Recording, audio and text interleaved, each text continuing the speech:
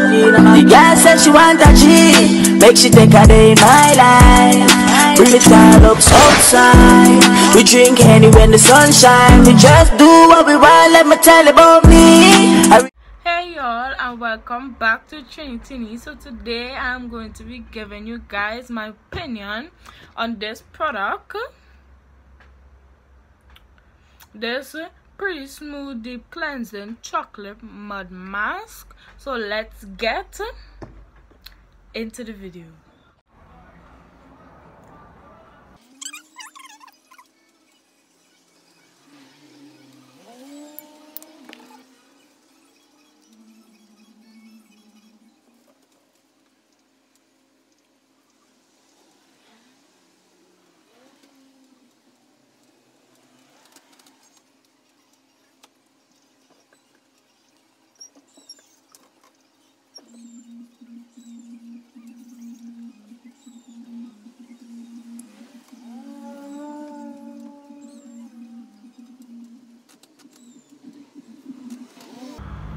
Okay guys, so I'm done applying it, so I will get back to Olia when I'm finished washing it off and tell you guys how was the experience with it on my face.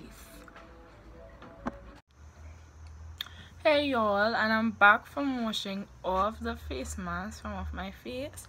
So I'm about to tell you guys my opinion on this product. Firstly, to say that while I had it on my face, I find that my face was real itching, like over here and like on my chin and thing was real itching. And also the consistency of it, it's real thin and it's real watery also. And it named watch it named chocolate mud mask, right? But this thing not smell like chocolate at all. So I personally would not recommend this product for Olia, to be very honest. Like, this is what I just use on a normal daily basis. I use this usually, but I still let me try something new. But this is the thing, all you buy this is Fremont. Anyone in Fremont, this works real good. I would recommend Fremont. It works amazing and it is very thick and it's just amazing, and my skin never itch with that at all. So all you should get at. And I want to shout out to someone who commented in the last video. I want to shout out to Ayodeli. Thank you so much for watching. I want to thank everyone for watching. Like, comment, and subscribe. I thank you for watching me and being here. So see you guys in the next video.